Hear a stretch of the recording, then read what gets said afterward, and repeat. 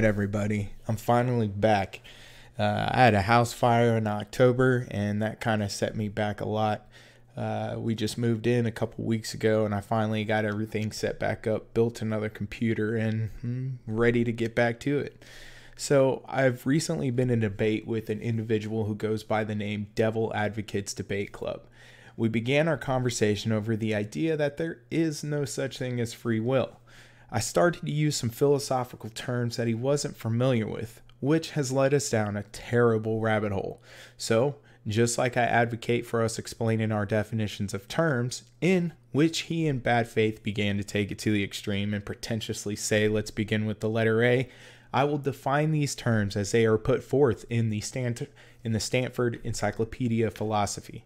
The terms are super complex and really need a deep dive into them in order to understand how they differentiate from each other.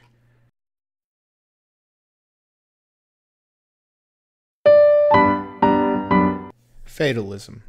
Fatalism in philosophical terms is generally used to refer to the view that we are powerless to do anything other than what we actually do. In admittance of my ignorance, there are many ways to explain fatalism.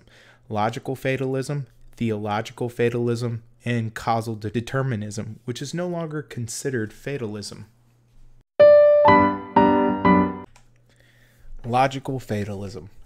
This is a complex argument, but I'll do my best to explain it. Logical fatalism is generally viewed as that no acts are free because before they were performed, it was already true that they would be performed.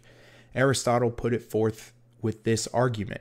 Suppose that 1, P is true or P is false, and 2, not P is true or not P is false. Then P is true or not P is true. Now, suppose that in 1900, one person says that a sea battle will take place on December 1st, 2100, and another says that a sea battle will not take place on December 1st, 2100. Then either what the first person says is true or what the second person says is true. But in that case, either it is necessary in 1900 that a sea battle takes place on December 1st, 2100, or it is necessary in 1900 that one does not take place. But the date of the predictions is irrelevant, and it is irrelevant whether any prediction is actually made at all. So it is necessary at all times that a sea battle takes place on December 1st, 2100, or that a sea battle does not take place on December 1st, 2100. But the argument can evidently be generalized. So everything that happens of necessity. First of all, we need to be clear about what is meant by necessity here. What is at issue here is not logical necessity. It is rather inevitability. When the occurrence of the sea battle on December 1st, 2100 is said to be necessary at a certain date, what is meant is that nothing can prevent a sea battle from taking place on December 1st, 2100. In particular, no one has the power to prevent it. Now, Aristotle accepts that what is necessarily is when it is, and what is not necessarily is not when it is not. So he accepts that if a sea battle is actually taking place on December 1st, 2100, then on December 1st, 2100, it is, in this sense, taking place of necessity. Nothing can then stop it happening because it is happening. What this argument appears to establish, however, is that if a sea battle takes place on December 1st, 2100, not only is it necessary then that a sea battle takes place on December 1st, 2100, but it was always necessary. No one could have ever prevented it. And the same applies to everything that can happen. So in particular, no one ever has the power to do anything other than what they actually do. Logical fatalism.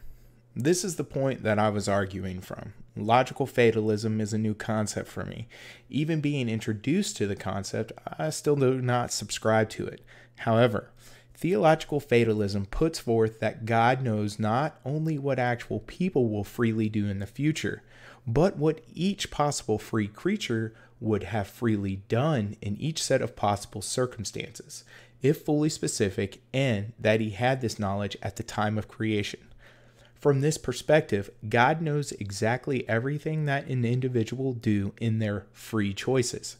God has knowledge so complete that it can see the story of the individual before it has been written. God can intervene and change one's fate using this knowledge, but that is up to God. This idea needs a creator to be inserted in order for it to make sense.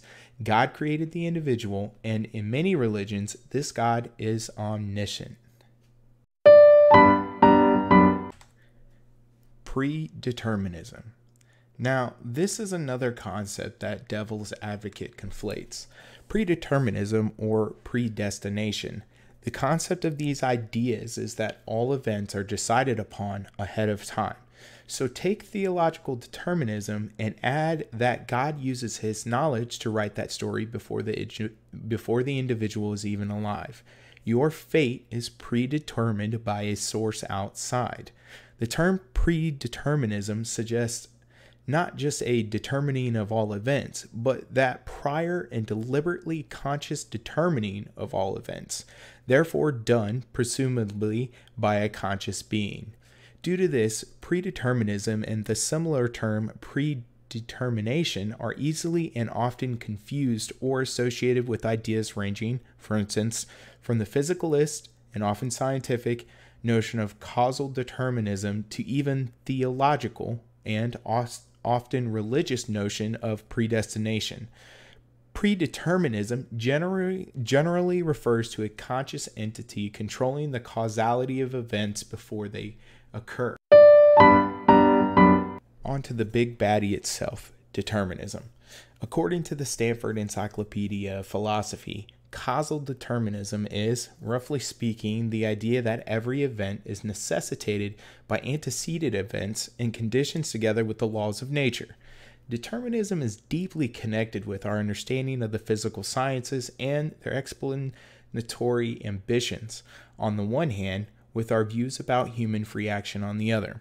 In both of these general areas, there is no argument over whether determinism is true, or even whether it can be known true or false, and what the import for human agency would be in either case. The term itself is imprecisely defined. This gives devil's advocate a problem, since he has to start with a dictionary definition. The loose and nearly all-encompassing definition for determinism is: the world is governed by or is under the sway of determinism if and only if, given a specified way of things are at a time t, the way things go, therefore after, is fixed as a matter of natural law. Why the devil's advocate is confused. Within the Stanford article on determinism, a couple paragraphs is dedicated to laying why people often confuse fate and predictability with determinism. This is what aggravates me the most about our conversation. A basic reading would have given the information as to why he was wrong. However, I have to make an entire video holding his hand through Philosophy 101 terminology, but whatever. According to the Stanford Encyclopedia, fatalism is the thesis that all events, or in some versions at least some events, are destined to occur no matter what we do. The source of the guarantee that those events will happen is located in the will of the gods, or their divine foreknowledge, or some intrinsic teleological aspect of the universe, rather than in the unfolding events under the sway of natural laws or cause-effect relations. Fatalism is therefore clearly separable from determinism, at least to the extent that one can disentangle mystical forces and God's wills and foreknowledge about specific matters from the notion of natural causal law. Not every metaphysical picture makes this disentanglement possible, of course, but as a general matter, we can imagine that certain things are fated to happen, without this being the result of deterministic natural laws alone, and we can imagine the world being governed by deterministic laws without anything at all being fated to occur, perhaps because there are no gods, nor mystical teleological forces deserving the titles fate or destiny, and in particular, no intentional determination of the initial conditions of the world. In a looser sense, however, it is true that under the assumption of determinism, one might say that given the way things have gone in the past, all future events that will in fact happen are already destined to occur. I then showed him a video of Sam Harris explaining fate as, if you just lied in your bed for your entire life, fate would just happen to you without your doing. Fate takes away the consciousness and the illusion of our minds making decisions. In the explanation of Aristotle's ship battle, whether or not it happened is fate. Nothing could have stopped or prevented it from happening. Even if you changed the laws of the universe, it was fated to happen. How is this different from determinism? Let's say we knew to some degree that a sea battle was going to happen. We could take a look at how to prevent the sea battle from ever happening by changing the antecedent factors. What if the sea battle happened because the Archduke was assassinated? Well, what if we stopped the assassination? Would that sea battle still happen? Under fatalism, yes, but under determinism, no, because we changed the antecedents. Whether or not that change is free will is an entirely different argument. If the devil's advocate still doesn't understand the difference, then I must confess that it is not within my power to help him understand. However, on to something else we discussed. In our conversation, I mentioned that dictionary terms are not always the best starting point. He believes that they are because they provide a common framework for communication. He then asked me what my solution was then, and I replied that we should ask the other person what they mean by their words. This was taken as every word, and he began by taking it to the extreme by asking me to define the letter A and then B, and so on. This tactic not only shows his ignorance, but his failure to understand descriptive and prescriptive grammar. I like to give my opponents the benefit of the doubt, and I choose to have them define words that I know have loaded and convoluted meanings in philosophy and everyday language. This allows us to reach true common ground and understanding between the two. By asking, I am trying to understand how you got to your beliefs. I don't care about dictionary terms at this point because most of us already know the dictionary definition. I am more concerned at how the individual interprets the word through their perspective. Now, he talks about me saying that I view language subjectively, which isn't the case at all. There are many words in the dictionary that I will take at face value and do not need to ask the person using the words to define them further. Words are really just ideological concepts put into a series of sounds to convey meaning. When we talk about incredibly complex ideas that are actually not defined concretely, I would ask for more clarification on those words. Words like truth, love, justice, courage, equality, reality, etc. These words are loaded with vast amounts of knowledge behind them. No dictionary describes these words accurately, and to say that is possible is intellectually dishonest. We are still debating with the concept of free will, even until to this day. It's not a cut and dry definition. This is similar to the argument of forms put forth by Plato. When somebody says the word tree, we have this general idea of what a tree looks like in our mind. Now, to the other person, is this the same general idea?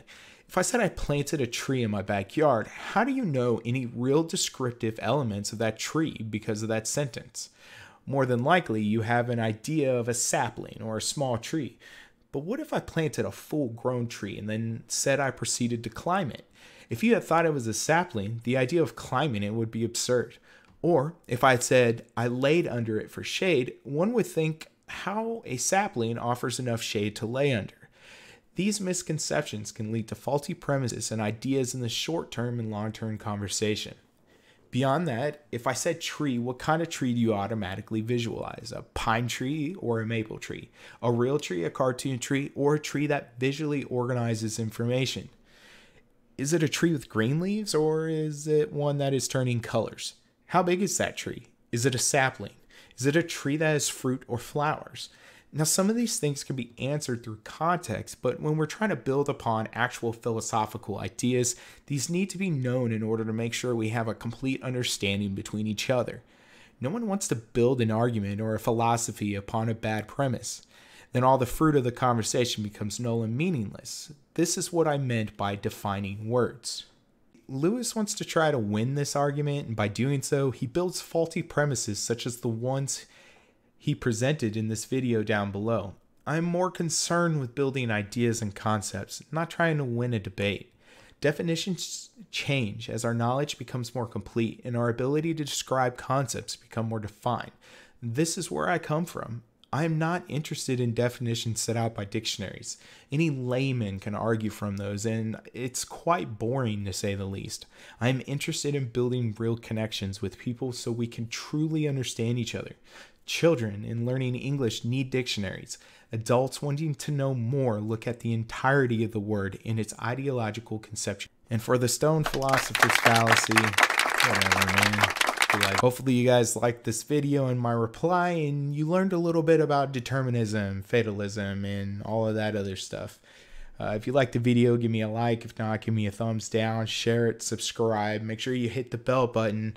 And I think my next video is already done. I'm going to do it on common sense. It should be interesting. So until next time, be safe.